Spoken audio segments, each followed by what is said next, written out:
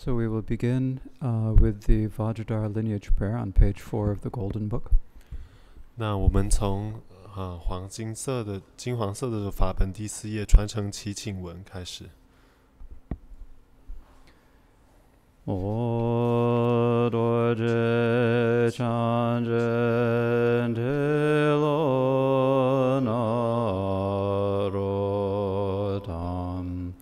Marba Mila Chuje Gampopa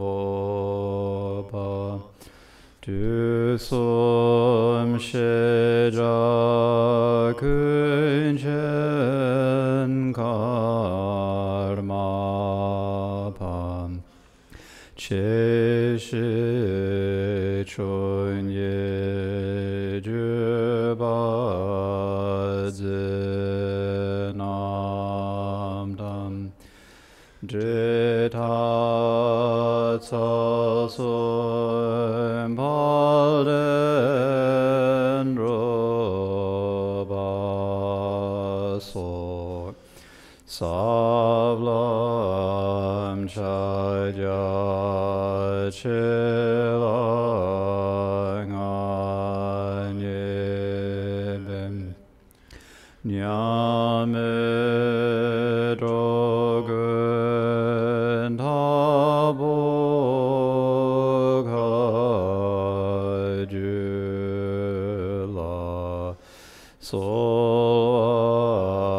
Soadipso Kajula Manam Jubadzino Nam Dharjinjilo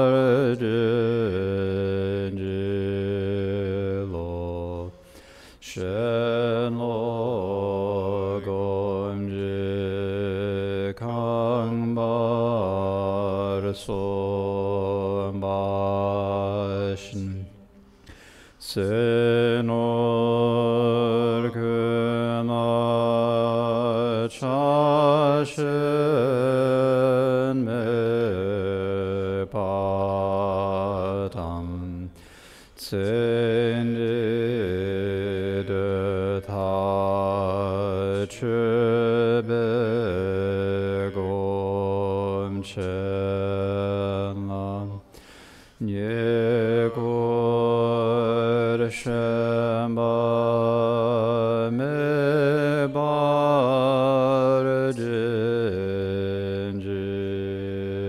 Jinjilo Mugu Gonji Gor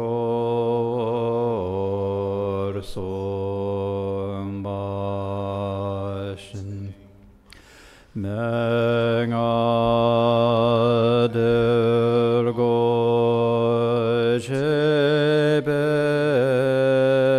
Chebela Malam Jundo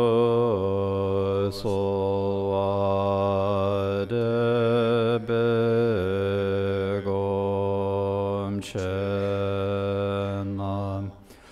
Jemin Mugu Jewar Jinjilo Yingme Gonjing Wushir Sombashin Kashar Tobing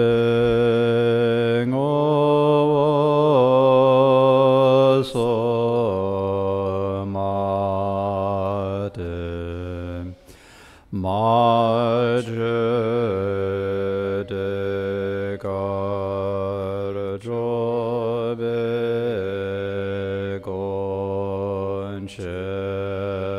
Gonchenlam Gom Chalodan Drawar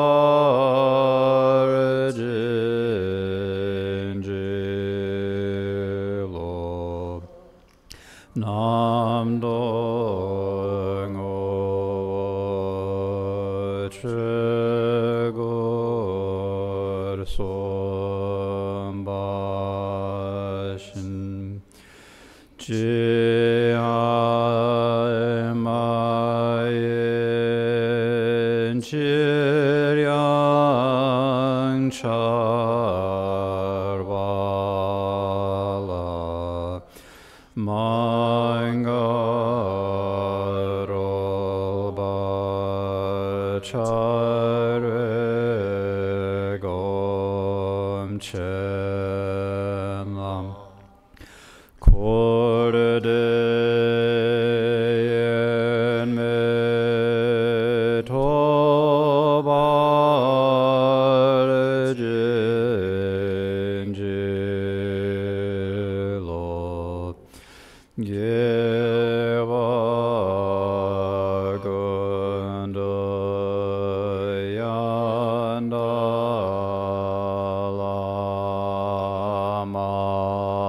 Lamatam Drame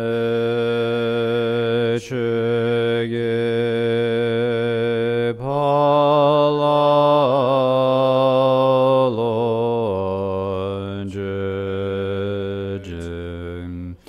Satang Manji Yende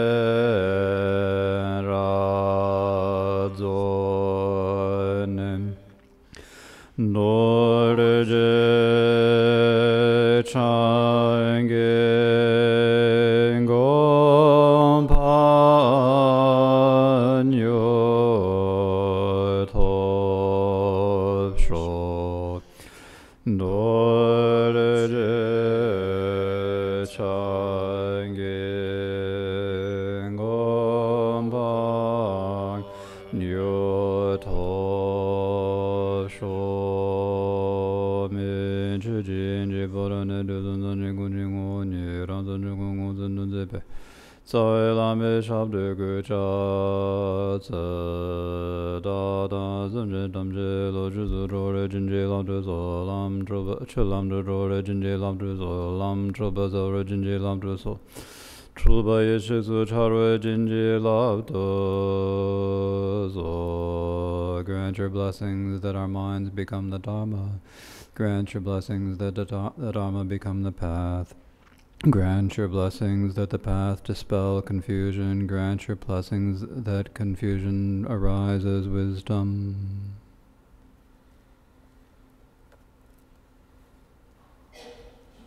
So as usual, whenever we teach or listen to the Dharma, it's important that we first look at our motivation and remind ourselves of the proper motivation, or of the good motivation. And of course, as we've spoken about over the last few weeks, there are varying levels of good motivation. You all have a good motivation just shows that you have a good motivation that you have come here.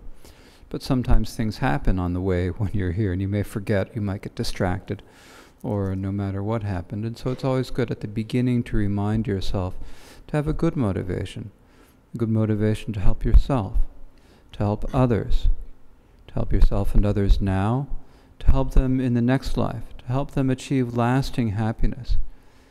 Really the only lasting happiness that we can truly have is the happiness of Buddhahood. All other happiness is temporary. If you're able to develop the wish to bring yourself and others to that sort of happiness, that is wonderful. But even if you're not, even if your motivation is to bring yourself happiness in this lifetime, that is also a good motivation. In any case, please look inside yourself and check your motivation to see that it is good.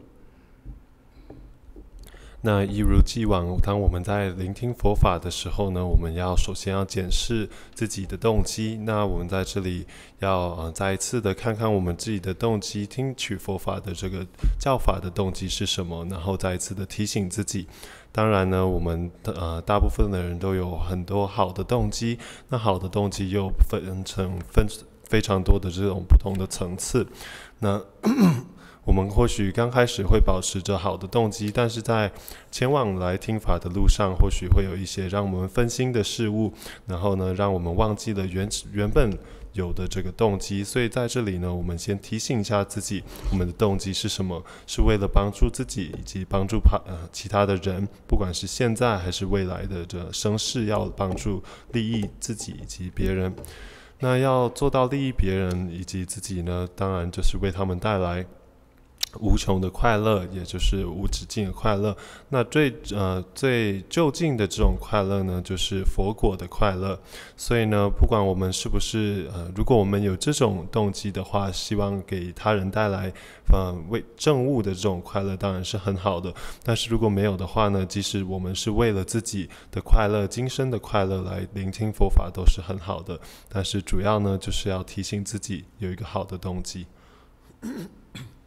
So thinking in this way, as we traditionally open a teaching, we say, in order to bring ourselves and all other sentient beings, our mothers who are as limitless as space, to the state of complete and perfect Buddhahood, we must practice the Dharma. In order to practice the Dharma, we need to first study and contemplate, and so please listen to these teachings with this motivation of bodhicitta. 所以呢，以这样的想法呢，我们以传统的这种发心呢，在聆听佛法之前的发心是说，我们为了将自己以及所有如母的众生，带至这个涅槃乐，我们一定要修持佛法。那为了修持佛法，首先我们要听闻以及思维佛法。The Dharma that we are listening to this evening is the Four Dharmas of Gampopa.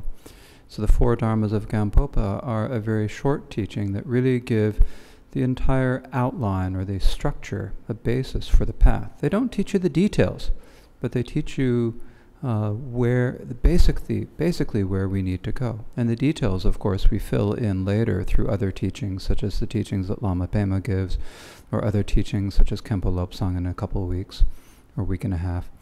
So the details come later, but really if we keep these four dharmas in mind, then it really gives us a basis for us to fit all of our other practice inside.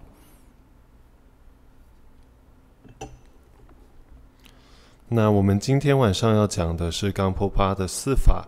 那冈波帕四法呢，是一个非常简短的一个好像纲要，告诉我们行持佛法的这个道路，包括了哪些道路。那它并不是非常细节的一个教导，但是呢，细节的教导呢，就是我们可以从拉玛佩玛往后给我们的这些教言，以及看 Khenpo Lobsang 接下来要给的教言，这些教言里面我们可以摄取更多的这些细节。但是呢，如果我们可以将冈波帕四法谨记在心上的话呢，我们未来的这些修持都会慢慢的、逐渐的堆进到这个纲要里面，让我们可以更完整的来接受它们。So the four dharmas of Gampopa are first, grant your blessings that our mind become the Dharma.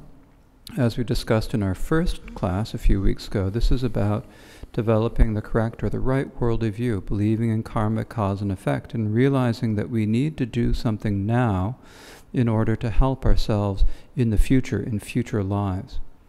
As it is often said, this life is short. The other lives are very long, so it is important to prepare for them now. It's like if you want to become a doctor in this life, you have to go through a residency all the difficulty of a residency and all the effort, and then you get the reward of being a doctor. I don't know if that's a reward or not. And it's a lot of work. Maybe it's too much work. At least you get to do something that helps people, unless you want to just do it to make money and buy Mercedes. At any rate, you have to do something hard for a short term in order to gain a longer-lasting return in the future. And so that's what we're doing with Dharma practice. It's focusing on what's important, which is the future.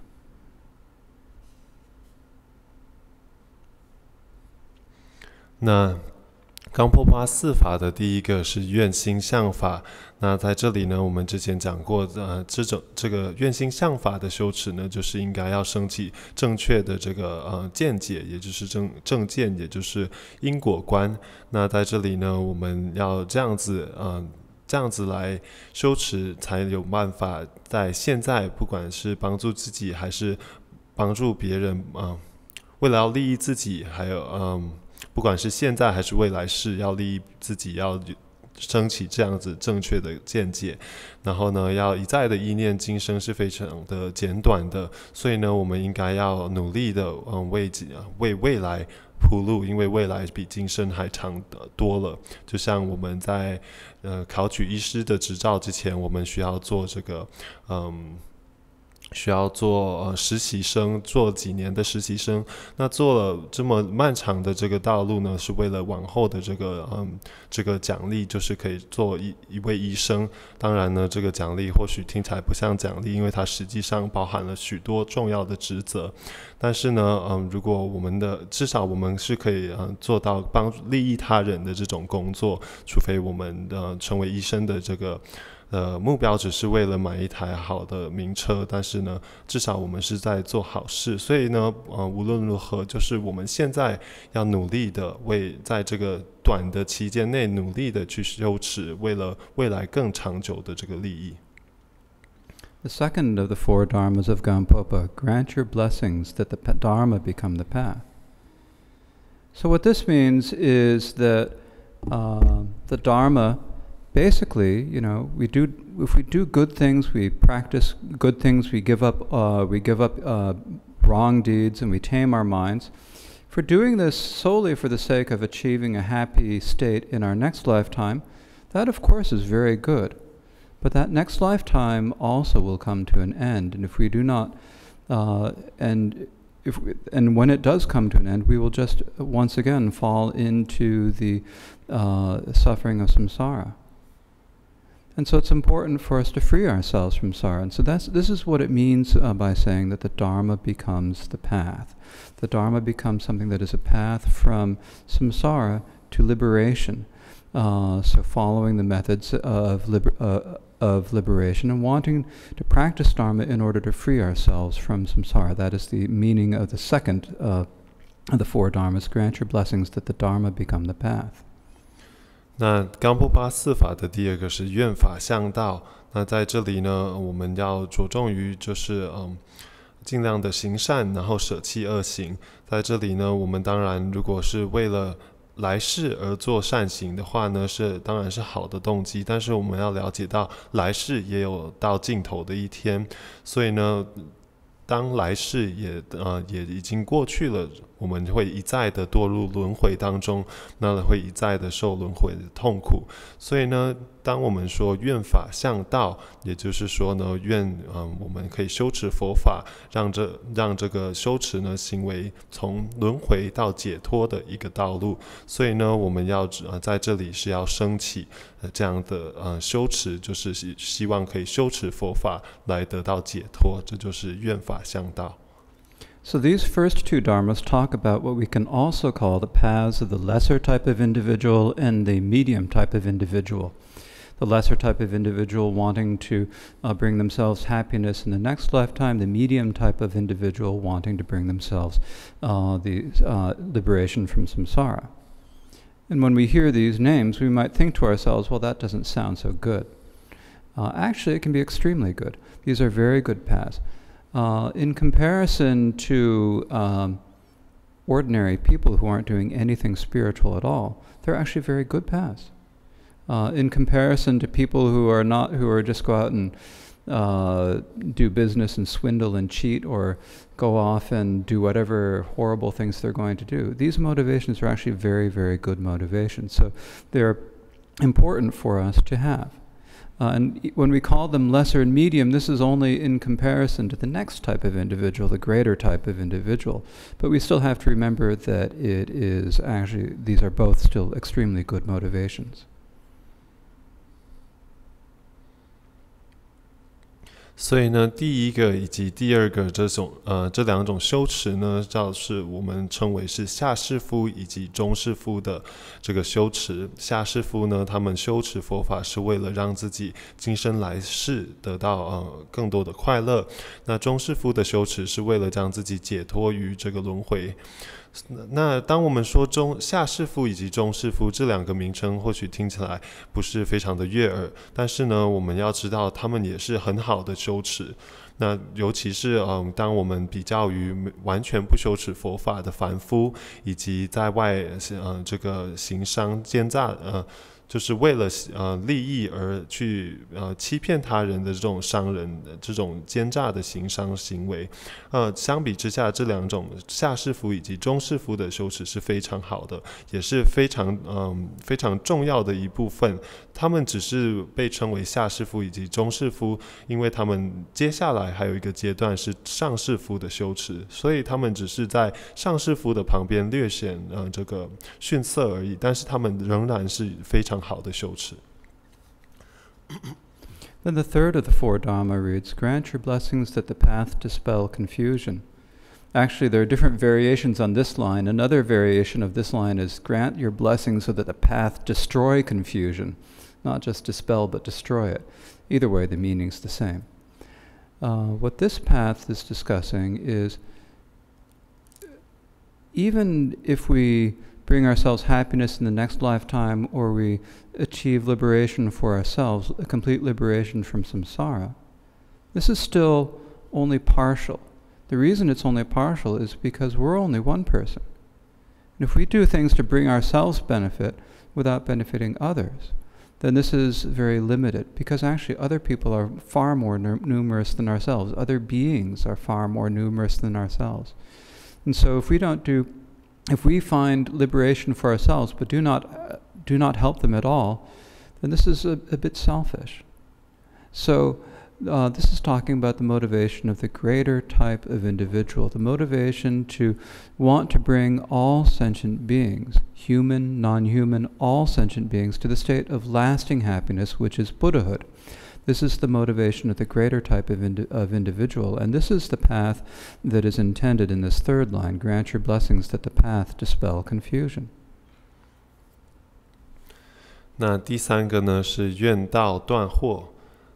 那在这里呢，我们虽然我们要了解到，如果就算我们达到了将自己的来生带来种种利益，或是甚至将自己解脱于轮回，但是呢，这是一个非常比较狭隘的一种目标，因为呢，这两种目标呢，都只有考虑到一个人，就是我们自己，我们并没有利益到他人。那就数量而言的话呢，他人呢是多过于我们自己一个人，所以当我们解脱了自己，没有花任何的心思去利益他人的话呢，这是一种非常自私的行为。那如果呢，所以呢，我们接下来更大的这种更广大的目标呢，就是希望所有的众生都可以达到不退转的快乐，也就是成就佛果。所有的众生，包括人类以及非人类动物等等。那这是第三个更大的这种上士夫的修持，愿道断惑。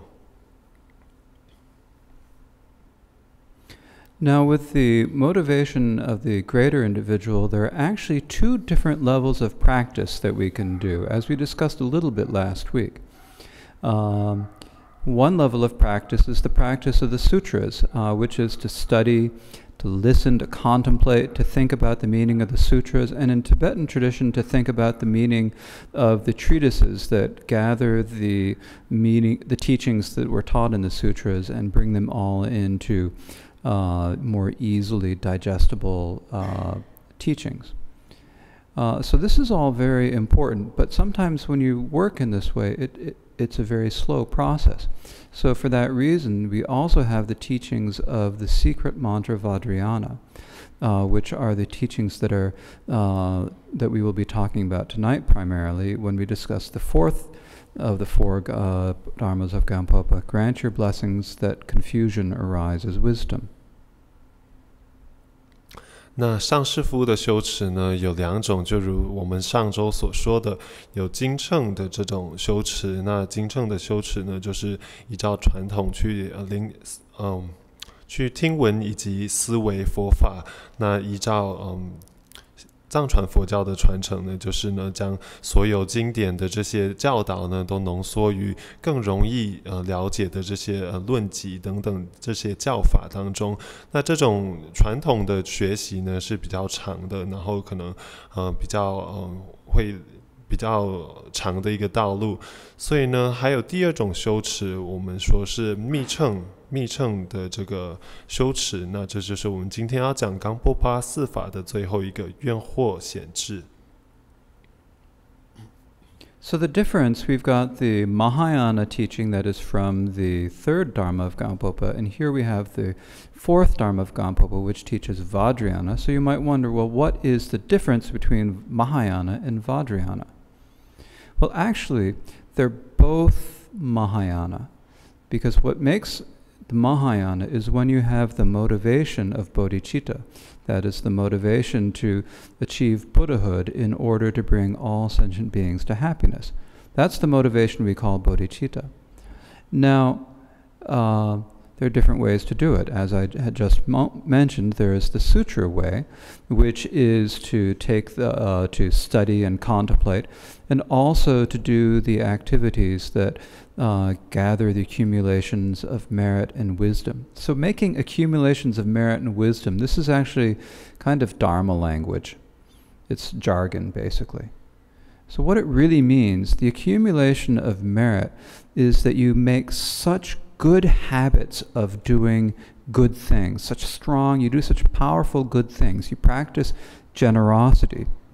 And even if the generosity, it might seem like a small piece of generosity, you give someone a loonie. You think that that is a small act. It can actually be a huge act if you have the right motivation. And if you do it often enough, so you do something with a good motivation, you do it often enough, then it makes habits. These habits are what we mean by merit. You gather enough merit by doing enough good, helpful things, and this makes your mind more able to do the practice.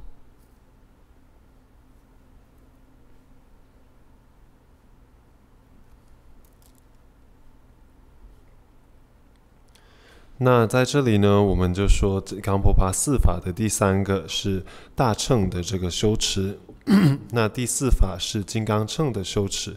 那这2个异于哪里呢？其实2个都可以算是大乘的修持。因为大乘是什么意思呢？大乘的修持就是拥有菩提心的动机，也就是说为了利益所有的众生，我们希望可以达到佛果。所以呢，这2个的动机是一样的，都是拥有菩提心的。只是呢，第一个我们说上周说的这个经乘的修持呢，是透过累积福德以及智慧资粮。那什么叫做累积福德以及智慧资粮呢？就是有点佛教用语。但是呢，累积福德的意思呢，其实就是呢，让自己习惯于行善，然后呢，将这个习惯呢，融入自己的这个行为当中。那在譬如说我们在这个布施的时候，我们或许只是给一个最小的铜板，但是呢看起来或许没什么，但是如果我们是抱着一种很好的很广大的这种发心去布施的话呢，我们呢会得到足够的这个资粮，然后得到足够的福德资粮，然后让我们如果一直重复去做这个动作的话呢，我们的心会慢慢的转化，让我们更可以容易的修持佛法。 So that's the accumulation of merit. The accumulation of wisdom, basically, to put it simply, just means getting insight into the true nature of reality. So this means as we develop our intelligence and our insight into how things actually are through our study and our meditation, then we can really see how things are, and that just means that as we get more and more insight, this is what we mean by accumulating insight. So that's what we mean by the accumulation of merit and wisdom. So these are two Dharma terms. We don't want to leave them just being jargon. You actually have to have an idea of what they mean.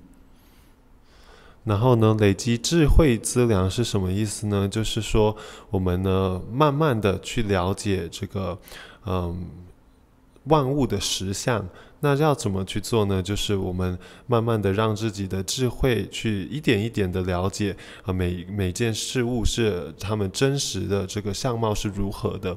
那要做到这种要达到这种了解的话呢，就是透过听闻以及思维，这个佛法。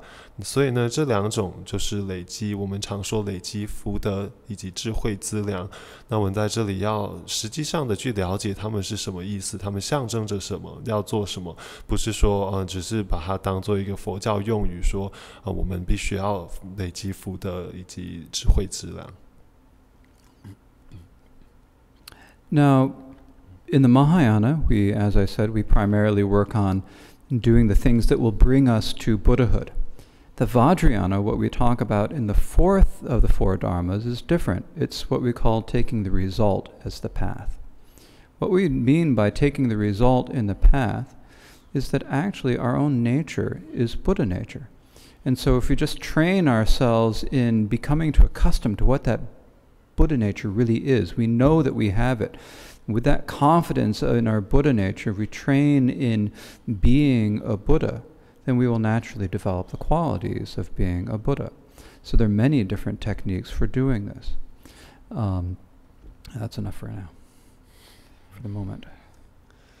所以呢，大乘的这个经乘的修持呢，主要就是行持种种行为，会为我们带来佛果这种成果的行为。那密乘或是金刚乘的这个修持是如何呢？他们叫做以果为道，也就是说呢，我们要知道我们的这个本性就已经是佛了，我们已经具有佛性了。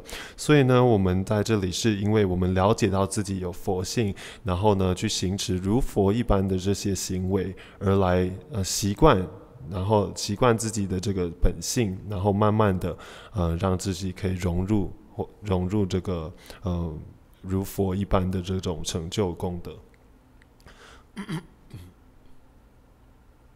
So there are many different methods that we use, and this is one of the interesting things about the Vajrayana, because if you go to like a Chinese Mahayana temple, they're practicing pretty much all the same thing. You've got Pure Land and Chan, and there are little variations, but they're pretty much the same thing. And you speak to people doing Vajrayana practice, and this person's doing the Ngundro preliminary practices, this person's doing that deity, this person's doing this practice, and everyone's doing something different. Some people are serving. And so in the Vajrayana we have many different methods, and this is one of the features of Tibetan Buddhism. One of the main methods that we use is to visualize ourselves as the deity. We visualize ourselves as being Avalokiteshvara, Kwanyin Posa. We imagine, because our Buddha nature is the same as Avalokiteshvara. Because it's the same, we are actually in essence the same. So if we visualize ourselves as being that and realize that we actually have all of the qualities of Avalokiteshvara within ourselves already, then they will be easy to manifest. So in this way we imagine that like we're the Yidam deity, or the deity, and we visualize the deity, we visualize the mantra and so forth, and these are all ways of developing the qualities in ourselves. 那要做这个金刚乘的修持呢，有非常多种的方法，但是呢，相反的，我们常看到这种汉传的这个大乘佛教呢，他们要么就是净土宗，不然就是禅宗，就是非常很多人都修持一样的这种门派，但是呢，在这个藏传佛教当中呢，就有很多你或许去问不同的行者，有人会在做加行，有的在做某个本尊的修持，另一个做不同的本尊，有的甚至好像什么都没在做，只是在冲浪之类的。反正呢，就是他们有很多不同的这些修持。那有一个举个例子，譬如说我们有一种修持是将自身观为本尊，那例如我们将自己观为观音菩萨，这是因为呢，我们拥有佛性，所以我们的原本的这个相貌呢，原本的功德就如观音菩萨是无二无别的，是相同的。所以呢，我们因为了解我们已经有这些种种的功德，而我们这么去观想自身就与观音无别的话呢，这样我们更容易的可以让这些功德升起。所以呢，我们才会这么去做这个本尊的观修，以及这个心咒的这些观想等等。Sometimes we also visualize the deities in front of ourselves, like in the Green Tara practice in the morning, when we visualize the deities and the Green Tara and all of the 21 Taras in front of ourselves when we make offerings. We do this to gather the accumulation of merit, which is what I was just speaking about a few moments ago. We imagine that we are making offerings, that we're offering flowers and so forth. We imagine that we're prostrating and praising Tara. And by doing this, we train our minds in a positive direction. We are gathering the accumulation of merit. And so these are some of the various methods that we do. Now, sometimes people have doubts about these methods. You wonder, how can this possibly work? You think to yourself, well, I'm not really Avalokiteshvara, or I'm not really the medicine Buddha, or I'm not really that deity or whatever. But actually, this is just that we have impure perceptions of ourselves. When we view ourselves as being the deity, actually we're viewing ourselves in a pure form. The reason that this is our pure form is because we have Buddha nature. That Buddha nature is exactly the same as a Buddha's Buddha nature. There is not any difference at all, other than the fact that we don't look at our Buddha nature. We don't know about it. And so if we practice by imagining ourselves as the deity, and you have the confidence of thinking to yourself, I am Avalokiteshvara, I am Green Tara, I am the medicine Buddha. If you have that confidence and you visualize yourself as the deity, then there's no doubt that it will really help you quickly develop the qualities, and if you're diligent enough, even to become the Buddha in this lifetime.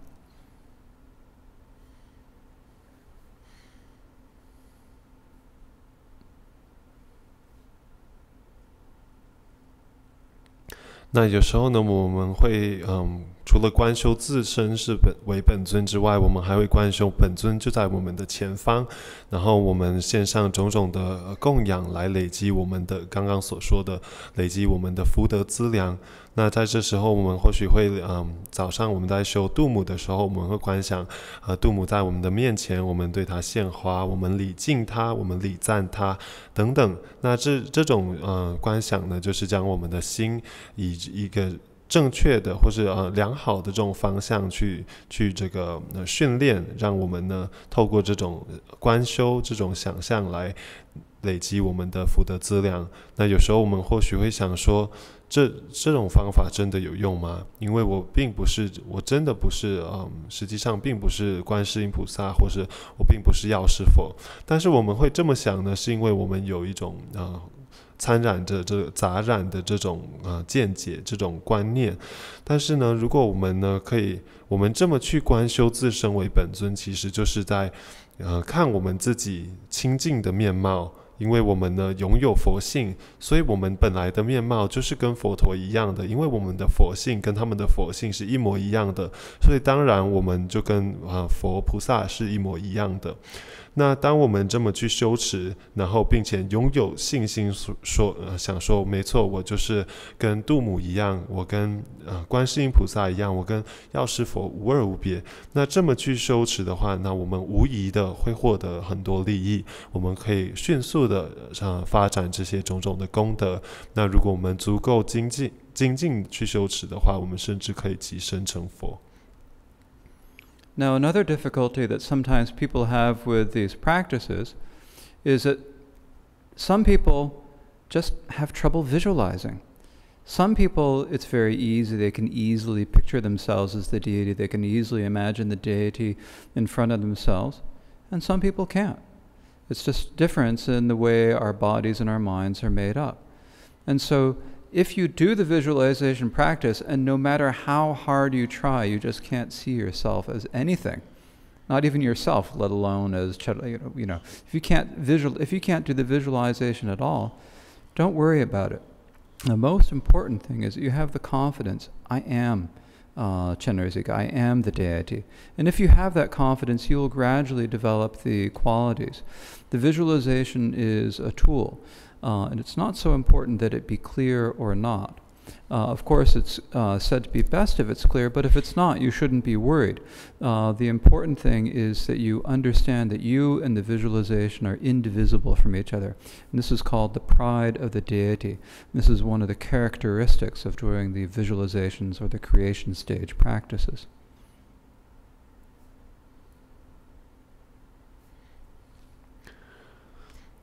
那或许在修持这种方法的时候，也有常见的另一种这种困扰，就是有的人没有办法非常清晰的去做观想。有的人当然对于观想自身为本尊，或是观想本尊在前方，是觉得说是轻而易举的事情，但是有的不管他们多么努力的去观想，就是观想不出来，甚至连自身都观想不出来是什么模样。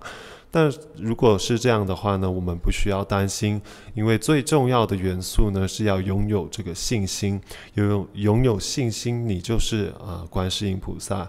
那如果有这种信心的话呢，就算观想不出来，也是可以逐渐的升起如观音一般的这些功德的。所以呢，在这里观想只是一个工具，那当然可以利用这个工具的话是最好的，但是没有的话呢，也不用担心，同样也是可以达到一样的成就的。所以呢，在这里呢，我们要知道，在这里呢，最重要的就是这种信心。那我们在这里，如果我们可以，拥有强烈的这种信心到一种程度，他们叫做佛慢就是本尊的这种信心。那这是升起次第一个非常重要的一个元素。Now, the other difficulty that comes up when we do deity practices is you come to the monastery, it's time for Green Tara or Mahakala practice, you get your text, you sit down, you have just enough to do to keep up with the text, and you don't know what you're doing, It's like, what am I doing following along? What page should I be on? And you just don't know what's going on. So this actually just means you need to do a little bit of homework, I'm sorry to say. But like with Green Tara practice in the morning, you can, generally it's slow enough, you can take it along, you can read along as you can read the translation as you recite the text, especially if you do it more than once and several times. With the Mahakala practice in the afternoon, there actually is at the end of your Mahakala textbook, there is a text written by Thrangu Rinpoche, and it's been translated into English and Chinese, and it's published in your book. So if you turn to the very end of your practice, you can just sit down and read that. So those textbooks, they ask you to leave them in the monastery, but you can keep them for an extra 20 minutes to read them after Mahakala, or you can come a half hour early and read it before you do the practice. And that will describe to you the basic things that you need to know in order to do the practice. So if you just put that little bit of effort into it, if you feel confused about the pujas that we do, then come and read the text a little bit beforehand, and it should help. 那另一种有一些人会感到的困难，就是呢，在不管我们来修早课、绿度母早课，或是马哈卡拉的护法晚课，我们或许会觉得说，我拿到法本坐下来以后，我们开始念诵之后，我就一直在翻页，然后甚至跟不上我们念到了哪一页。那这种情况下呢，很抱歉，就只有请各位要花一点时间做功课了。那例如说绿度母的早课大致上都是念诵的够慢的，是有办法有足够的时间让各位这个读它的这个翻译以及它的这个内容的。但是如果还是跟不上的话呢，其实我们只要多来几次也是跟得上，也是可以了解其中的内容的。那马哈喀拉的话呢，这个在法本的后面其实已经有注解，是创古仁波切的开示，然后也翻译为英文和中文了。那这个呢，这些注解呢，只要我们在不管是下课后的20分钟，或是提早个30分钟来，都可以阅读。那阅读之后，我们就有办法掌握说，这个仪轨大致是在做什么，里面有什么内容。所以呢，我们这样子的话呢，就可以为我们解惑了。如果我们在修持这个早课以及晚课有这种困惑的话，其实就是花一点时间提早，或是留下来看看法本，就可以解决这个问题了。So when we talk about the Vajrayana, some of the methods are the visualization practices. Those are the ones that I think people initially think of most. But actually, when we practice the Vajrayana, we can think about it in terms of being the ground, the path, and the result. So the ground of the Vajrayana practice is realizing that your mind is not any different from anyone else's mind. They are not two, they are not different.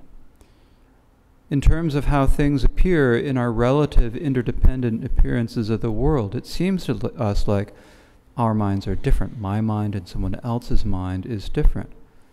But ultimately, when we really look at how the mind actually is, then the nature of the mind is the same.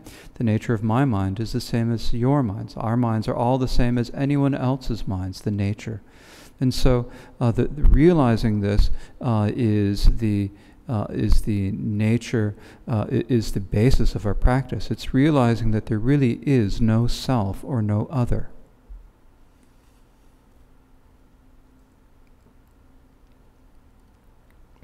那在这里呢，金刚乘的这个修持的这些种种法门，当然最先会想到的就是我刚刚诉说的这种观想的这种修持。那其实呢，还有另一种可以来解说金刚乘的这个修持，可以分为机、道、果这3个部分。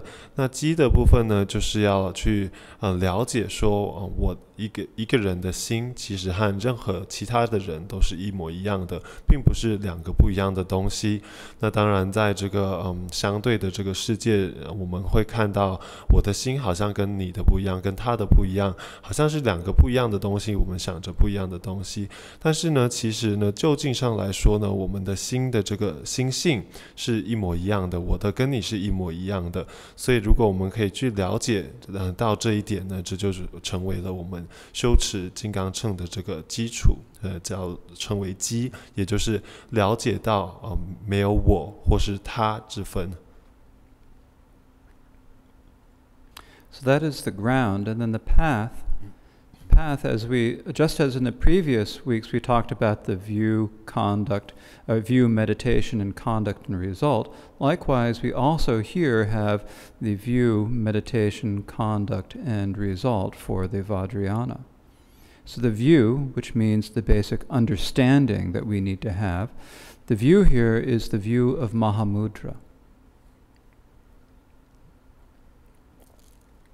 那这个道呢，也就是我们要行驶的道路，就像我们之前所说的，有这个见、修、行以及果4种，这个可以分为4类。那在这里呢，金刚乘的见呢，正见就是这个我们应该拥有的基础的这种见解，也就是大手印的见解。So the view of Mahamudra, when we say Mahamudra, basically we're talking about the nature of everything. It's called Mahamudra means the great seal. It's like a seal that you stamp something. You put a little chop on everything, or a seal that you that says this is really what it really is. It's like when the king makes a proclamation, then they put the seal on the bottom, and you know it's really the seal.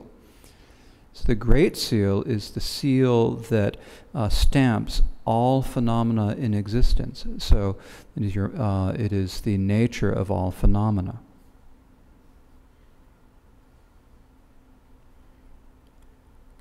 那什么叫做大手印的见解呢？首先，大手印呢，其实就是在述说万法的这个本性。那为什么叫做大手印呢？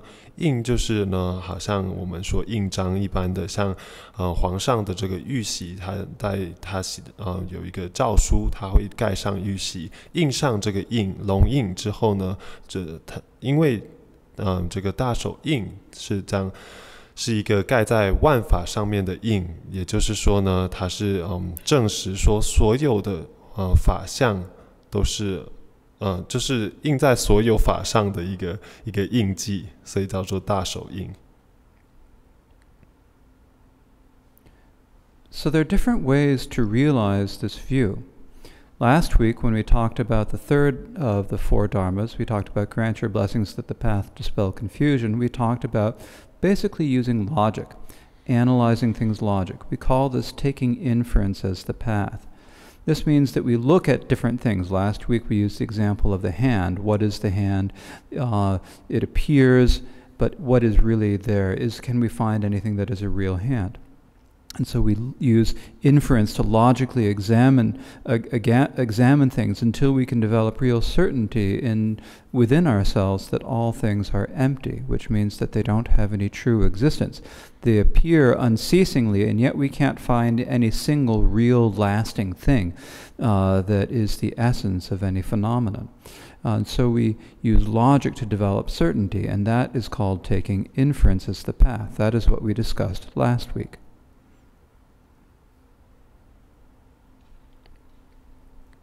那要了解这种见解呢，有很多不同的方法。上周我们就讲过了，透过这个逻辑来做较量。然后我们举了一个例子，就是手的例子，就是呢，它虽然是这个，也就是说呢，要建立起说所有的这个万象万法都是空的，那它并不是真正存在的，虽然它会显象，但是它的实性是空的。然后就是透过我们所说的这种逻辑去了解这个概念。So in the view of Mahamudra, we develop this view not by doing logical analysis, but instead by doing what we call taking perception as the path. So taking perception as the path means that we don't look at external things. It doesn't, whatever external things are like, if our hand is empty or not, if a vase is empty or not, if the table is empty or not, it doesn't really hurt us, it doesn't harm us, it doesn't help us in any way. What's most important is that we need to realize what is our mind like. Because everything comes down to our mind. All of the appearances that we see, they all come down to our mind. We have no other way to experience them. Whatever they're like really outside, we only get to them through our mind. Any experiences of pleasure or pain, they are only our mind. All of our love, compassion, and bodhicitta, these are only our mind. And so the primary thing that we need to work with is our own mind.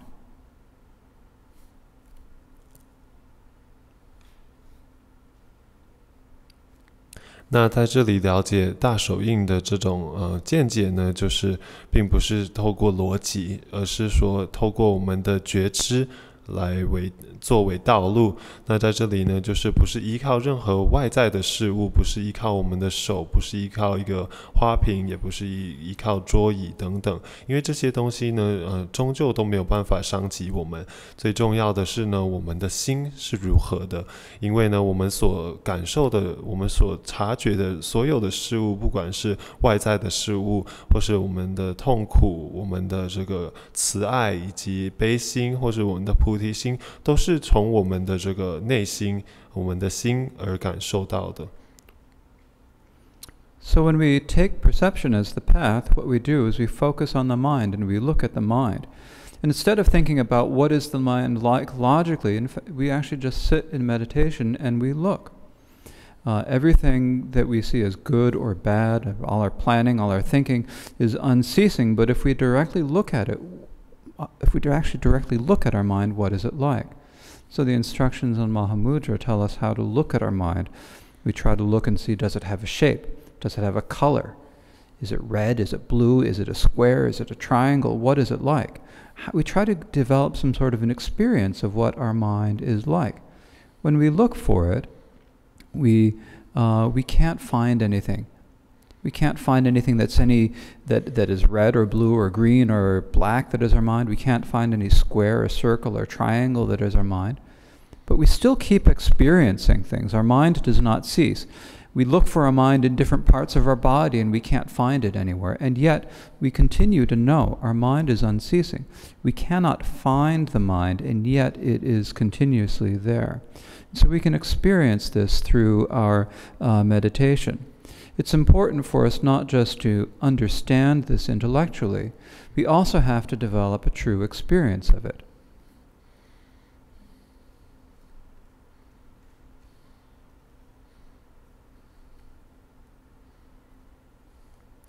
那当我们将我们的这个觉知作为道用的时候呢，我们就是要好好的检视自心，那就是呢透过禅修，然后观察我们的心性。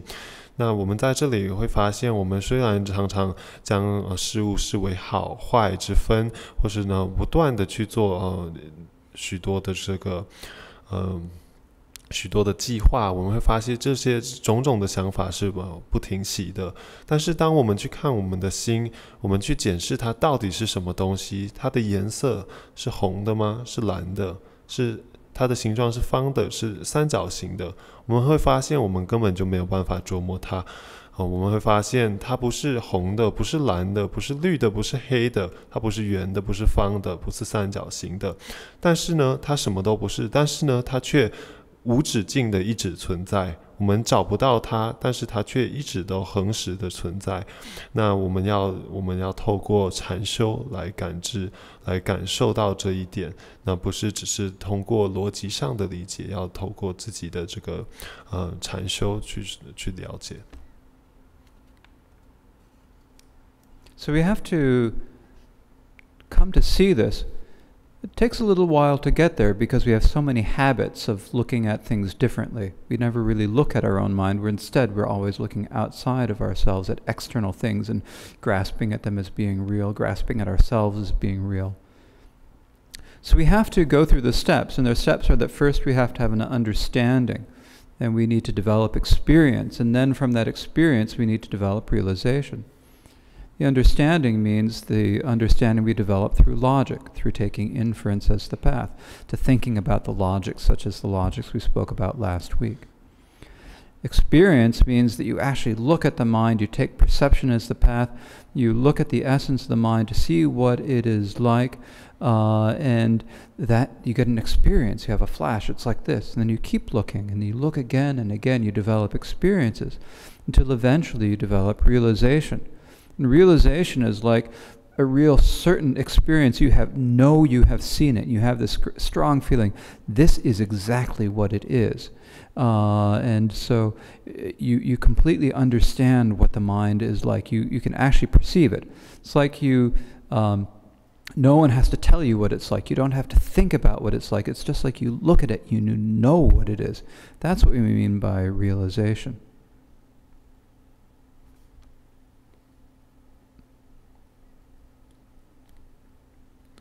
那我们要慢慢的去达到这样的话呢，或许也会要一段的时间，因为我们已经有太粗重的这个习气，将所有的事物都以错误的观点去理解。那我们会将外在的这些事物一再的执着它为真实的，然后将自身执着为真实的。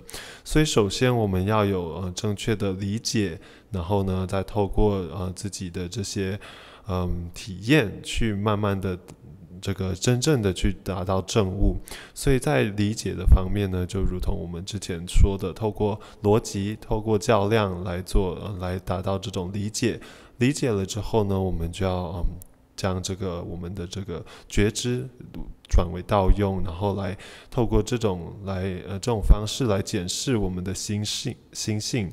然后呢，我们在这么去禅修的过程会看到片段的这种新的真实的样貌。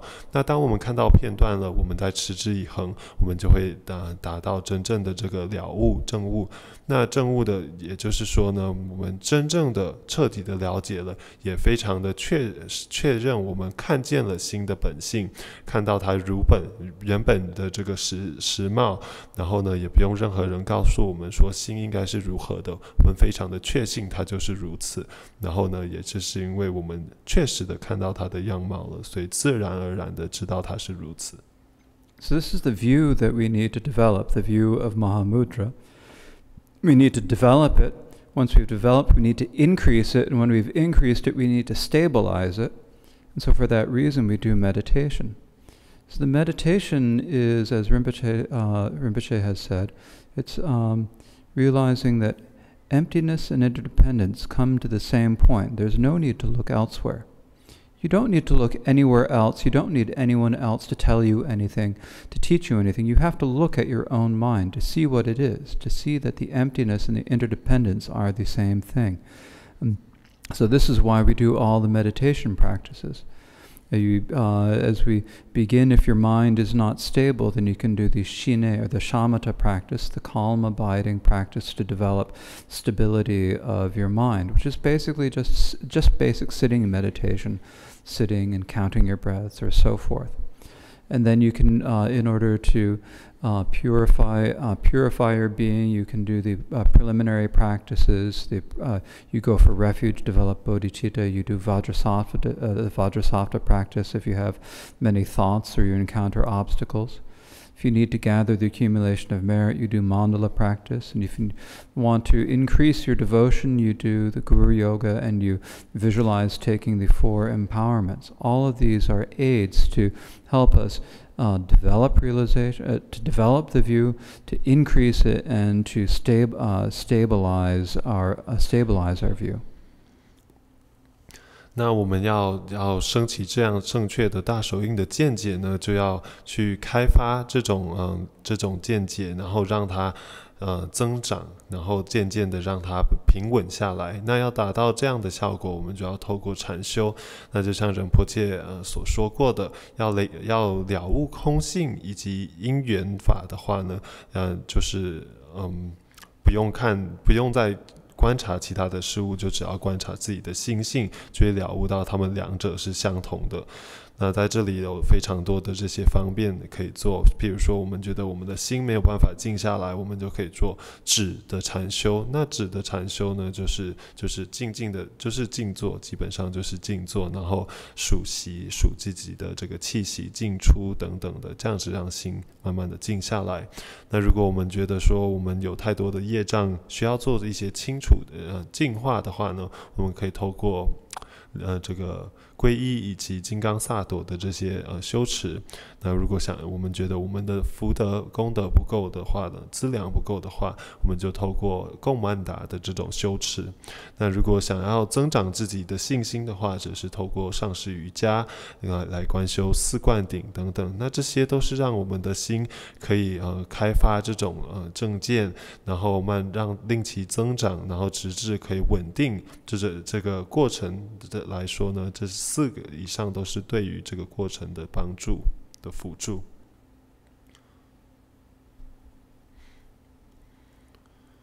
So there are many different practices that we do, and many of you are doing the Ngundro preliminary practices. Whichever practice you're doing, it's important to have it with this view and to work at it to try to stabilize your practice, to develop the view, stabilize, increase your practice, develop your realization. And it's important for us to develop our devotion. Now, devotion is a word we use a lot in the Vajrayana, and sometimes people think of it as being in kind of a funny way. We talk about having devotion for your guru. When we talk about devotion for the guru, I think some people, it might start to sound like we're in some sort of a cult, that you must do everything the guru says, you must be like a robot who only follows the guru's instructions and not think for yourself. But that's not what we mean by devotion. Devotion means knowing what you're doing, understanding that the person who's teaching you the Dharma is giving you instructions that are going to benefit you. And so you have devotion because you know that these instructions are going to bring you benefit. Because you feel that you know that the instructions are important, then you yourself feel devotion for the person and particularly for the instructions that they are going to give you.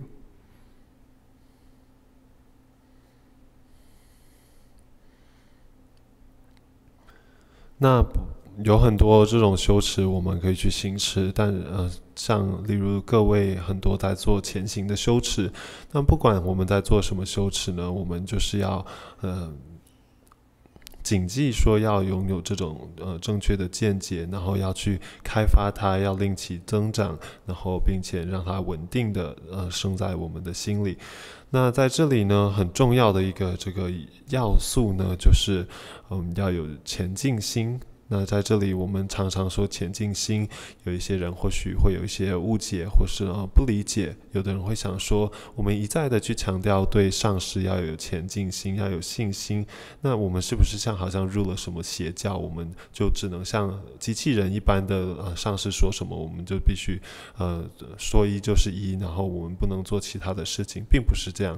我们这里说的前进心或是信心呢，是因为我们完全的理解我们在做什么，我们理解说这位上师或是教导我们法教的这位这个老师，他在教我们的这些教言是实际上对我们有利益的，因为我们了解到他的这些教言是有利益的，我们对这个说法者以及他所说的这些法教我们升起了信心，所以呢我们在这里说的前进心是由此而生的。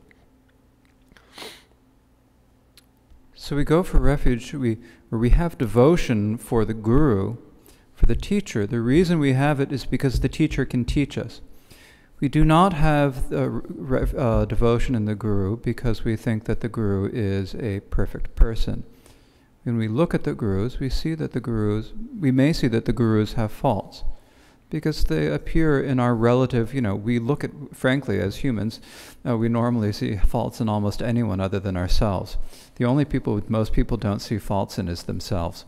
And if you look at anyone else, including your gurus, and see what appears to you as a fault, it's probably that you're actually seeing a reflection of yourself.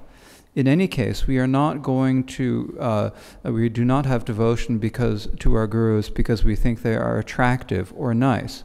We shouldn't lose devotion for our gurus because they sometimes lose their tempers or seem like they get angry. The devotion isn't about that. Devotion is for the Dharma that the Guru is going to teach us.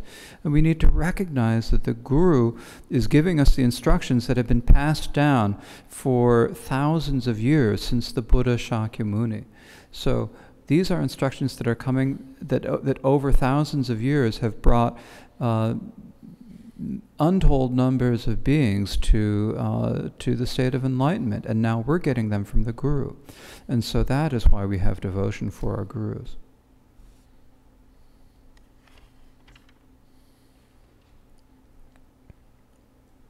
所以呢，我们对这些导师、这些上师升起了信心，因为他们可以给予我们这些珍贵的教导，并不是说他们是圆满的这个人。但是我们当然呢，很多上师呢都有这些过失。那我们身为人类呢，我们的习惯就是呢是容易放大其他人的过失，然后我们唯一找不到过失的就是我们自身嘛。但是呢，我们在这里对他们升起信心，并不是因为他们长得特别好看，或是他们对我们特别的好。然后呢，当他们生气的时候，或是当他们显现他们生气的时候，我们就对他们失去了信心，并不是这种信心。我们的信心是因为呢，他们给予我们的教导是源自于几千年前从本师释迦牟尼佛传下来的这些教法，而这些教法呢，已经见证了许多行者的这个圆满的成就。所以呢，我们对于这些教法升起信心，因此对于可以给予这些教法的导师也升起信心。Now, another thing that many of you several of you in the past have mentioned to me is sometimes you have connections with other gurus. You might have connections with Jesung Kusho who comes up here, or you might have some other Dharma center, some Mahayana temple that you go to. You might feel devotion for them, and you might feel like there's some conflict between them. You don't know, should you go to one or should you only be one and not another? We are not exclusive here. You should do whatever is good. All of the Dharma is good. It is all beneficial. And so you need to practice the Dharma that works for you. If the Dharma that I'm teaching, or that Lama Pema teachings, or that Thrangu Rinpoche teaches sounds nice to you, but it doesn't really strike you in your heart, but you go to another temple and you meet another teacher and what they say makes immediate sense to you, then, fine, that's great. Or if they both make incredible sense, that's great. The teachings are not contradictory. And so it's okay to see different teachers and to do different things like that. We're not trying to say that thou shalt be a member of Thrangu Monastery and nowhere else. That is not our attitude in any way. It's like the main thing is you have to do what is going to bring you benefit, and you can tell who is it who's explaining the Dharma in a way that you can understand. That's the person that you need to take teachings from. And it doesn't matter, it can be, someone sitting on a high throne. It might be someone in the back of the room. It doesn't really matter. As long as you feel like you are learning the Dharma that really benefits you and benefits others, that is what you need to look for.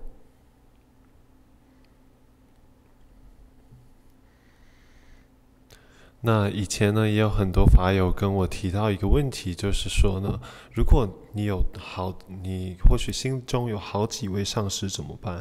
或许有的法友会去见当地的其他佛学中心的上师，或是不管是密乘或是呢这个显乘的这些师父。但是呢，这些都不重要。我们并不是说你一定只能遵循一位。在这里呢，所有的佛法都是一样的，都是一样的好，一样的可以利益他人的。所以呢，或许呢，你来这里听了我说法，或是听 Lama Pema 讲法，听创古仁波切讲法，你会觉得说，是讲的很有道理，但是好像没有拨动我的心弦，没有真的跟我好像有共鸣这样子。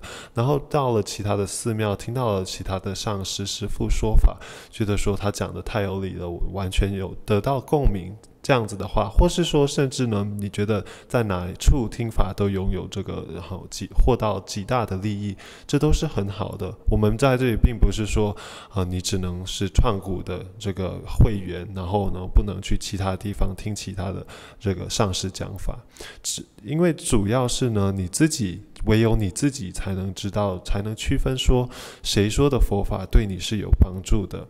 所以呢，我们要着重于说去分析哪一个是对我有帮助的。不管这位上师或许是坐在很高的法座上面，或是他是在这个幕后的一个无名小卒，但是呢，你知道他讲的法可以利益于你或是其他的人，这就是最重要的一点。Now, the other thing that's not really directly related to the topic, but just something that I think fits in to say right here, is that one of the most important things you can do to help your Dharma practice is to get along with your Dharma brothers and sisters. And I mean, all of you at this temple, I haven't seen really any sign of anyone not getting along. Everyone looks great. It's, except for the people who are scrunching their noses right now. There are going to be little difficult things when you have people who are ordinary people. Some people just have a kind of a brusque manner. Some people don't. Sometimes they'll say something that rubs you in the wrong way. It's not a big deal. Don't take it too seriously. The most important thing you can do for yourselves and for your others and for all sentient beings here in this Dharma center and in any Dharma center is to get along, to be harmonious. Because it's only when you do that that we can actually all make progress on the path together. 那另一点呢，想要提到的其实不是说完全跟主题相关的，但是在这里呢，想说顺便提一下。那其中另一个要素呢，就是呢，我们应该要跟我们的道友们都和睦的相处。那在这个中心，我看到的，以我所见是大家都是非常的和睦的。除了或许现在我在说这一句话的时候突然皱眉头的几位，但是呢，我觉得大家在这里呢都是非常和睦的。但是呢，在这个佛学中心，不管是这里还是其他的佛学中心，当然会遇到一些人，他们的这个性质或许比较直率，或是我们觉得比较粗鲁，然后呢，对我们讲了或是逆摸了我们的毛，不管他们做了什么还是说了什么，那其实这些都是没什么大不了的事。我们要了解到说，我们在这里聚在一起，最重要的就是要可以和睦相处。然后呢，如果我们可以让整个佛学中心都和的话呢，我们才有办法一同的在这个佛法的道路上前行进步。So that was the discussion of the meditation. We have the view, meditation, and conduct. So for the Vajrayana, the conduct means that when you are able to take everything that happens to you as part of the path and use it as an aid to your practice, that is the conduct. This is seeing that every situation presents you an opportunity to practice. It presents if you realize that it all comes down to your mind, and if you can take control and work with your mind in every situation, that is the conduct. So we have meditation means what we do when we're practicing meditation, doing puja and so forth. When we are outside of this, then that's the conduct, and this is when we want to try to take control of our mind. When we realize that when there's a conflict with someone, or something good happens, or something bad happens, if we realize that that is all just in our own mind, we can realize that it is nothing other than the nature of our mind, and does not have any existence outside of our mind. Then we will be able to take it as part of our path and practice, and so that is the conduct.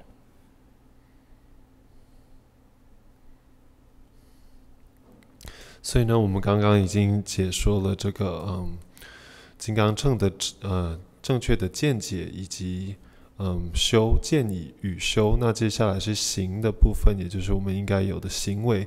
那在这里呢，就是任何行为可以帮助于我们在这个在修以外的时候呢，可以帮助于我们不离这个正见的，都是我们应该所做的行为。比如说我们在每一种情况下都要了解说所有的事情都是由我们的心而升起的，然后呢，以这种每一个机会都可以这样子去修持。所以呢，换句话说，当我们在修的时候，或许在修法的时候是修的部分，那下座的时候都是行的部分。所以呢，例如说我们看到了其他人有好的行为或是坏的行为，我们就要想说这种区分都是源自于我们的自心。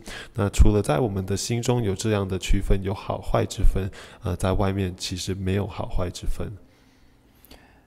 Now we've had the view, meditation, and conduct. The result of all of our practice is to achieve what is said to be overcoming the maras and ignorance. So the maras means like demons. It's often one way if you translate it in English. What we mean by demons or maras, if you talk about the story of the Buddha awakening, there all the maras came and they sent the hordes of demons who cast arrows and so forth at the Buddha, but they all turned into flowers and so forth. And so we think of the maras as being something outside of ourselves. But that's not what Amara means. What I really like is an explanation given by Geshe Potowa. He says, Amara is not some dark-skinned, grotesque being outside of yourself. Amara is your own inability to practice the Dharma. This is what we need to overcome.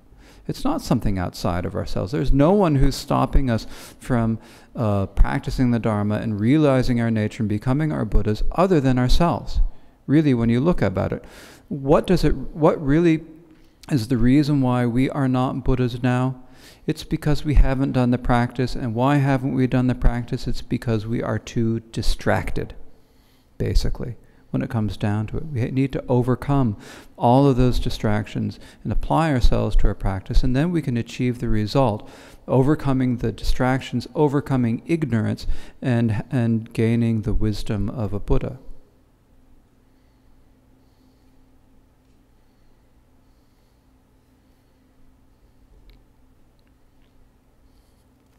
那这么去修持的话，会得到什么样的结果呢？就是呢，可以降服魔君以及我们的无明。那在这里呢，就像我们听到魔。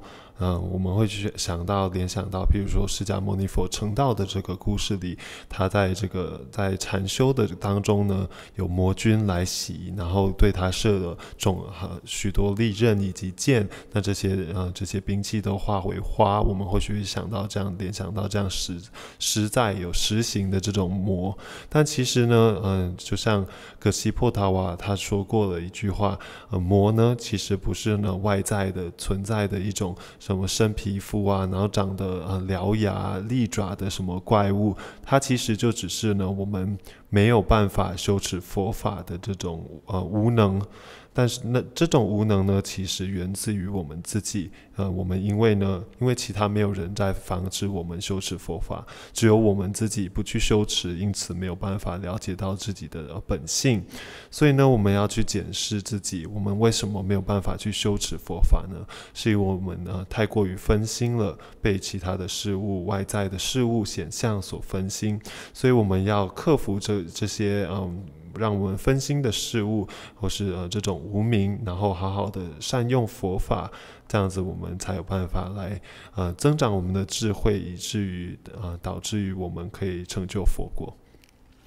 So over the last 4 weeks, we've talked about these 4 Dharmas of Gampopa, and I think for me the main thing that I want to say is that you need to figure out where you are. Look at yourself honestly. See what is your motivation actually. Look at that carefully. And whatever your motivation is, that is good. If you're having I know that you all have the motivation, the interest or the motivation for the Dharma just by the fact that you're here. So what level of motivation do you have? Then what can we do to maybe improve it or to maintain or improve our motivations? There's no limit to what we can do with our Dharma practice. The only limit is coming to buddhahood, which is no limit. So we have to get from here to that point. But we don't get there in one day. We don't say, I'm going to be a Buddha tomorrow and get there without doing anything. We have to do something to get there. And the way we do that is we take one step at a time.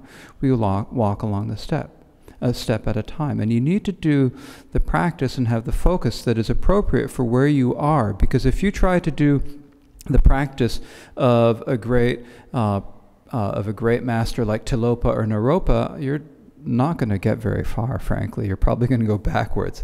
But if you do the practice that is right for you right now, you can take another step and then do a slightly more advanced practice and take another step, and you take step after step after step, and that is the way you make progress in your practice.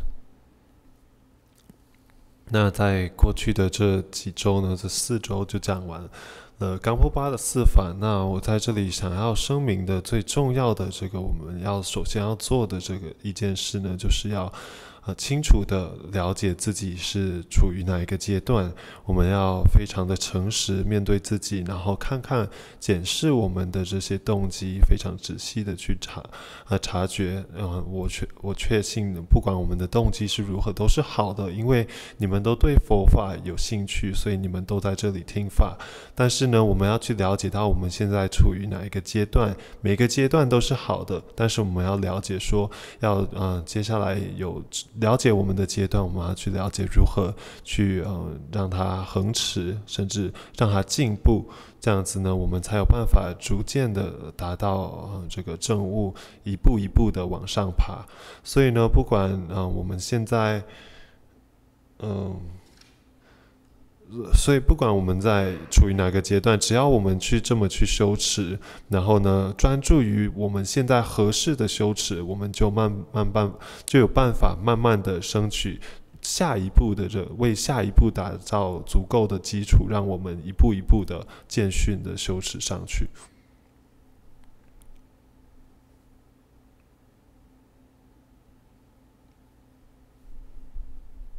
So when you look at yourself and examine yourself to see what actually is your motivation, what is your level of practice, how much do you really believe in karmic cause and effect? You need to take a look at this, and see how much do you really want to free yourselves from samsara? Do you really want, if you don't want to free yourselves from samsara, can you really develop bodhicitta? You need to look and see where you are, but you also have to work with where you are. Rinpoche has said, he just said it a few weeks ago to someone. Thrangu Rinpoche said that many lamas teach that you have to give up everything and just focus entirely on the Dharma practice. But Rinpoche has never felt that. Any bit of practice you do is good. You can practice no matter what situation of life you are in. And in fact, if you think to yourself that you have to give up everything right now and you rush off to a mountain cave to practice, you aren't going to do so well with it because you may not be ready for it. So you have to work with where you are, do the Dharma that you can do in this lifetime. If the Dharma that you can do in this lifetime is limited, you have still done something. Even if you only recite the Om Mani Padme Hum mantra 100 times, at least when you die, okay, I have at least recited this mantra 100 times. If you have begun the 4 preliminaries and you have done 10,000 prostrations, that is excellent. If you've done 100,000, that is excellent. If you have finished all 4 of the preliminaries, that is excellent. If you have done all of the other guru yogas and all of the other practices, that is excellent. No matter how much practice you have done, it is all excellent. 所以呢，首先我们要检视自己，我们现在是处于哪一个阶段的行持？那我们呢，可以怎么检视呢？我们可以去思维，我们到底对因果有多么的相信它的存在，或是它的这种逻辑。我们可以去思维，我们到底有多么的迫切的渴望可以将自己从轮回中解脱出来，或是说我们可以去思维，我们有没有办法真正升起我们所说的这种菩提心。那就像仁波切几周前给了弟子一个教言，他说呢，很多上师，虽然很多上师都是劝导人家说，我们必须要舍弃今生的一切而去做行持，但仁波切从来没有这么认为。他认为我们生活中的一点一滴都可以成为我们很好的行持。不管我们今生遇到什么，都可以成为我们的行持。那有的人或许会听了一些上师的教言，就觉得说要强迫自己到深山里去闭关，然后做修持佛法，这样才是真正有这个过渡一个有意义的人生。但是或许他本身还没做好准备，就算他到了深山，也不会有多大的成就。所以在这里，不管我们这一生可以做什么，最重要的就是做我们这一生可以做的，及我们所力可以做，不管是念诵 Om Mani Padme Hum 100次，还是做了大礼拜，做个10000次，甚至10万次，我们供了曼达，我们做了上师瑜伽，不管我们做的多少，都是最好的修持，都是很好的修持。Now the danger is you're going to think to yourself, okay, I've said 100 Om Mani Padme Hum, that's excellent, I can go home and not practice, that's fine. 当然呢，在这里有些人可能会松了太大的一口气，会想说，他刚刚只说只要念100个 Om Mani Padme Hum，我做完了，我可以回家了。It really depends upon how strong your motivation is. And so what's really most important all the time is to keep thinking about your motivation. You have to remember how precious an opportunity we have now. We have to take advantage of it. We can take advantage of this opportunity no matter what external form your life is. You don't have to be a monk to practice Buddhism. You don't even have to be a nun. The first Tibetan to become a Buddha was a woman, Yeshe Tsogyal. And so she was not a monk, she was not a nun, she was the Guru Rinpoche's wife. And anyone can do it. But we have to try to do it. And it doesn't matter what whether you're a householder or not, you might be a yogi, you might not. Whatever our external form our life takes, what's most important is what we do with our minds. And that really comes down to our motivations.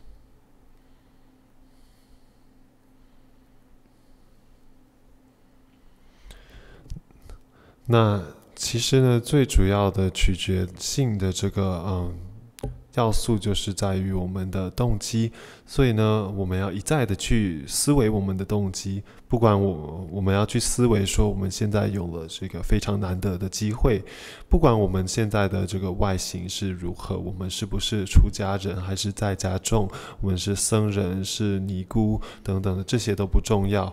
第一个成就的西藏人是一席错家佛母，他并不是出家人，他不是瑜伽师，他不是尼姑尼僧，他是这个莲花生大士的这个的佛母。所以呢，在这里呢，重点不是说我们外在是以什么样的形式来生活，重点是最重要的是我们的心要这个关照我们的心，也就是我们的动机。So you need to, as I said last week, as is taught in the mind training teachings, you need to change your attitude but remain natural. So you need to change your motivations, think about your motivations constantly, practice in a way that fits in your life, and then and that will bring you results. If you practice in a way that ends up creating conflict, then it's going to make difficulties for you. Many of you are married and have children or so forth, or various relationships, and if you have different situations with the other people in your family, and so you have obligations in your lifetime, and so I can't say to you, no, you should leave all your obligations behind and go off and go off and achieve Buddhahood, because it just wouldn't work for most people.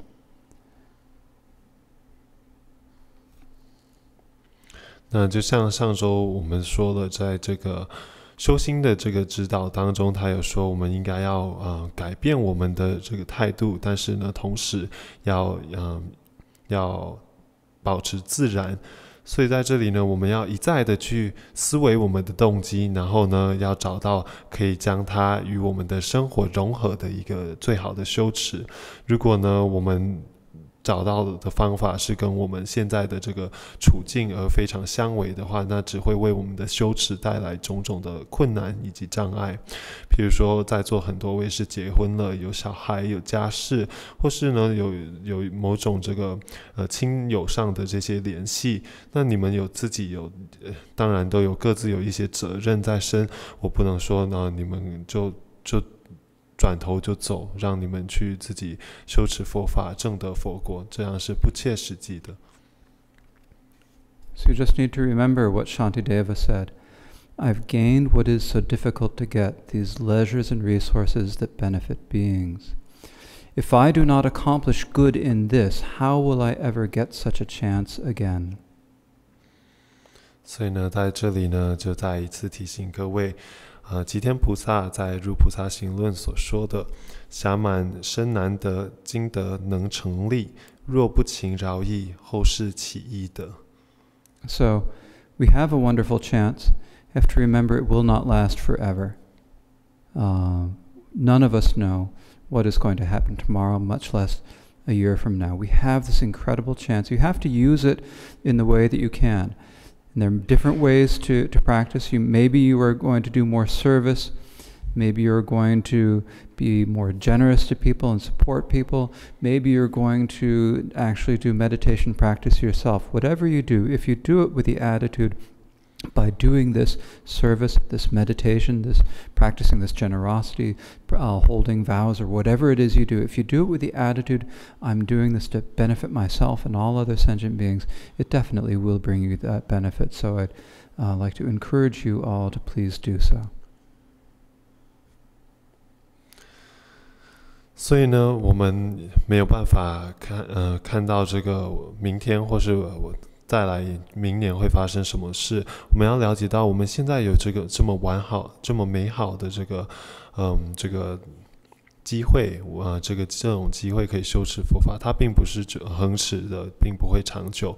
所以呢，最好的修持呢，就是不管我们是要提供某种服务，还是要布施，要做禅修，或是要行持戒律等等，我们最主要的就是要做这些，然后背后要有一个好的动机。如果可以保持着要利益自身以及他人的这种动机，这绝对是会对于我们有利益的。So I think I've said most of what I feel like I need to say tonight, unless there's something that's not clear and you'd like to ask some questions. 那我想我已经讲了我所想要讲的话，如果任何人有不清楚的部分可以提问。Yes. I think that we have a microphone coming soon.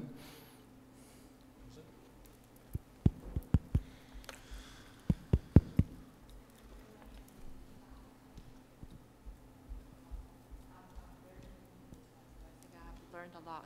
So my question might be ridiculous. When you talk about we study Dharma in this lifetime, say of course, I don't know some of you, I don't know whether how many people will achieve Buddhahood in one lifetime.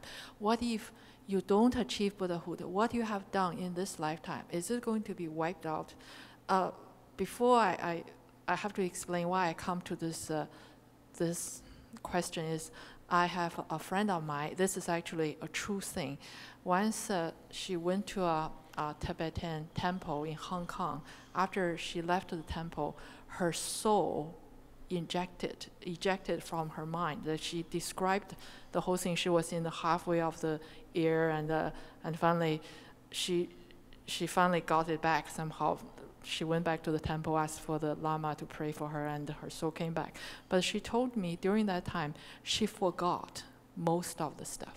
She forgot to the point that she forgot how to press the elevator for the floor she was living in. So she said she forgot most of the thing about life as it is.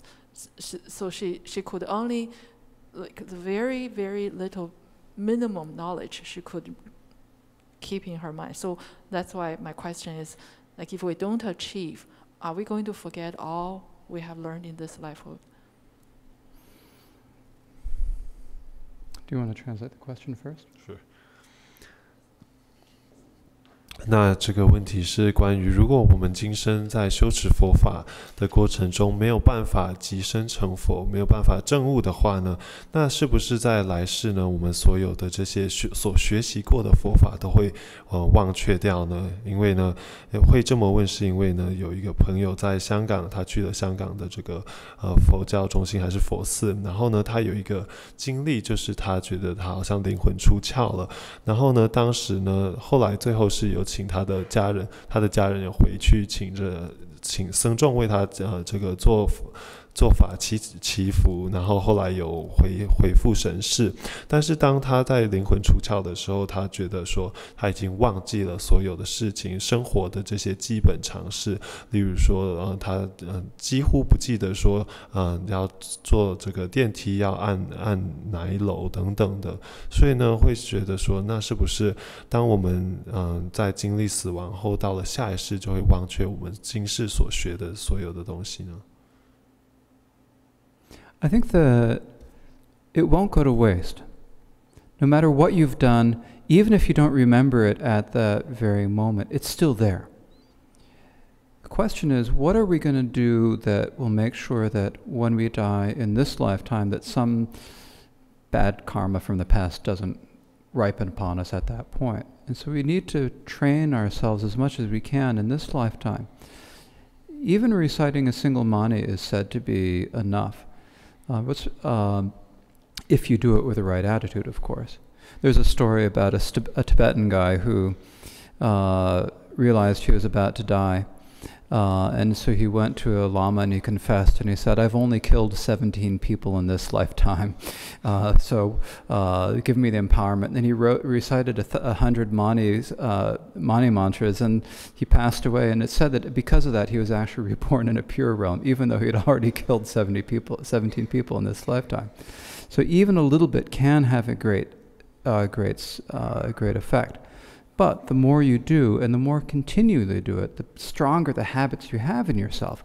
The stronger those habits you have, the more likely that they are to ripen upon your death and bring you into a good situation where you can continue your Dharma practice in the future. And what's especially important is to train yourself for dying. So it's to do like the Tonglen visualization that I described last week, to train in that, and so that you can train in that when you go to sleep and so forth, so that when you come to the moment of death, you have enough presence of mind to be able to do that meditation, and that will serve you very well at the time of death. The most important thing is your state of mind at the time of death. And if you can always practice while you're living having a good state of mind, then at the time of death you'll have a better chance of having a good state of mind and not forgetting, not backsliding, shall we say. You won't forget, but you might backslide a little bit.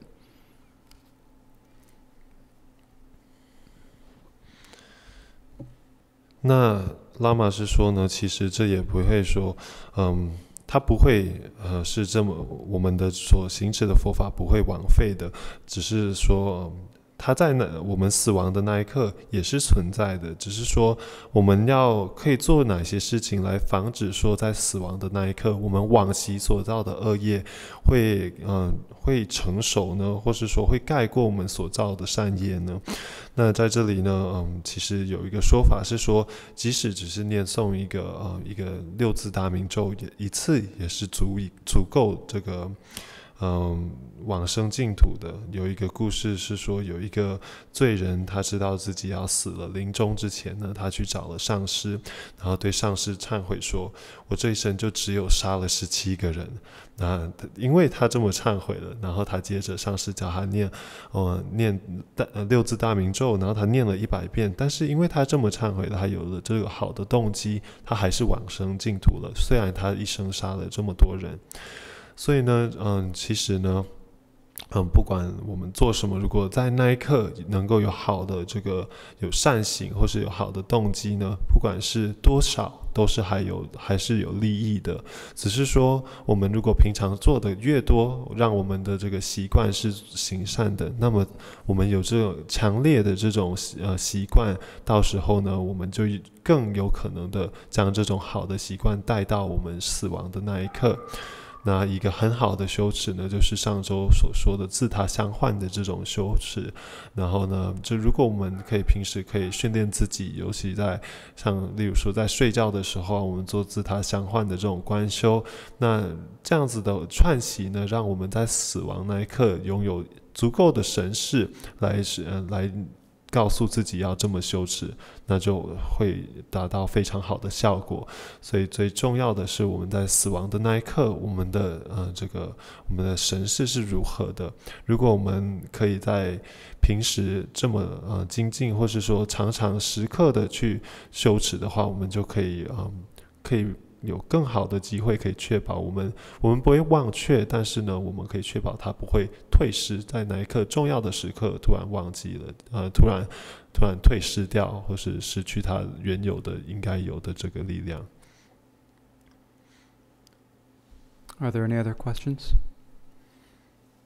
还有任何问题吗？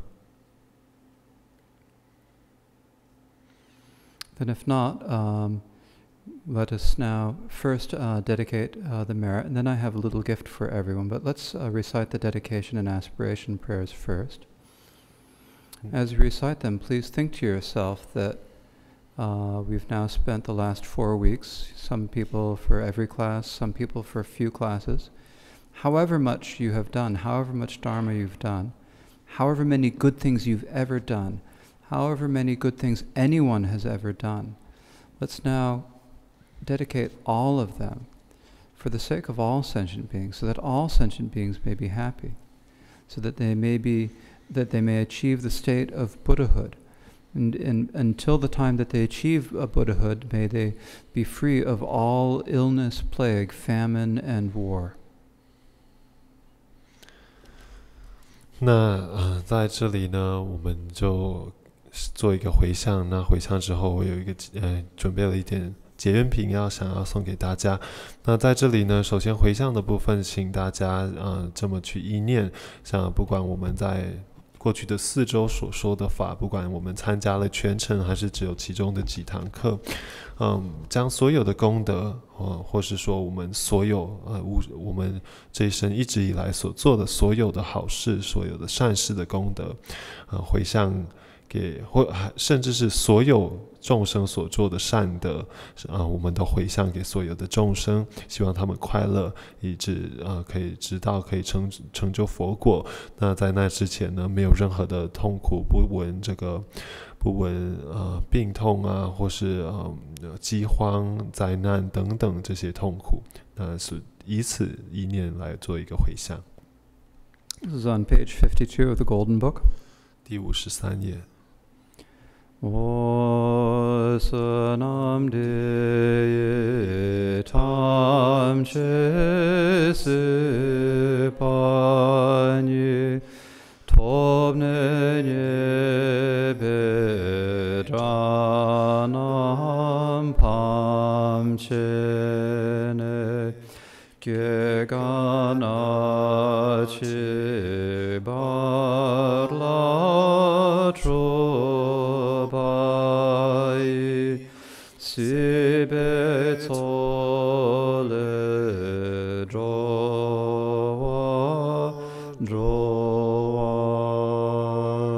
sho. So what I have for each of you, I want to explain it. Little cards with pictures, paintings of Milarepa. This painting was done by the Lotsawa Karma Choephel in 2010? So Milarepa is a great Tibetan yogi, and there's some Tibetan writing here. So you need to know what the writing says. I need to remind myself. It's so small and hard to read. It says, firmly establish the feet of meditation, which are revulsion, devotion, and non-distraction. So firmly establish the feet of revulsion, devotion, and on non-distraction. 那在这里为各位准备的结缘品呢，是一个弥勒日巴的法相。弥勒日巴是藏地一位非常杰出的成就者，然后这个法相是由大宝法王在2010年所画的。那他在这里旁边有几行这个藏文字，是写我们要了解是什么意思。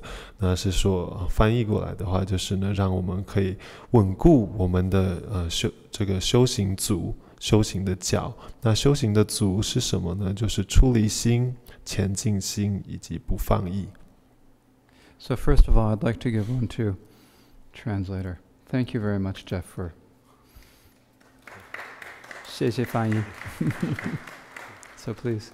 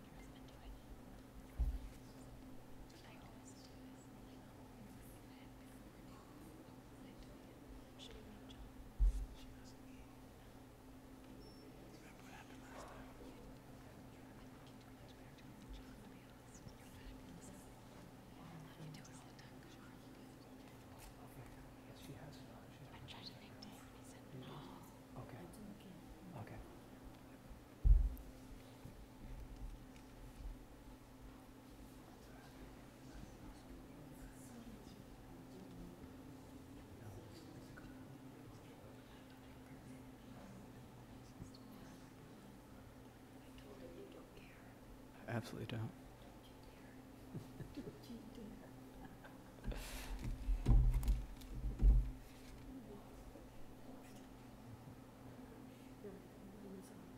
She was saying, I don't know. I said, she doesn't care.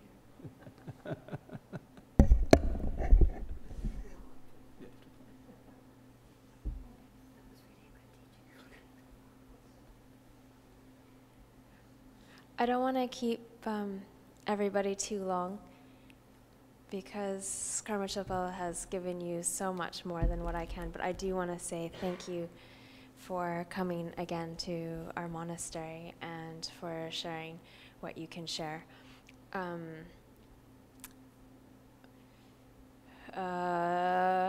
haven't thought of it, but I did want to say thank you on behalf of all of the members, and we do hope that you can come back every year to teach us. So Karma Choephel is leaving tomorrow, right? Is that correct? So if everyone could give a beautiful round of applause to show our appreciation for him coming and generously giving us teachings. That wasn't the original intention of his trip here. So we do appreciate all of the effort. Thank you very much. Thank you all. And I did say to you a few weeks ago that I thought and I felt that the Dharma had helped you become a happier person. The reason I said that is because when you teach, I can feel the hope of the Dharma within myself. And I know it can bring us all benefit. That does come across when you teach for yourself. So I'm very grateful. Thank you. Thank you. I feel like I should say something, but what is there to say?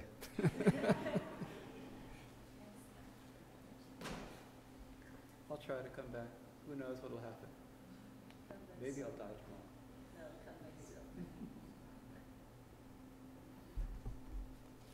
I'm giving all of this away.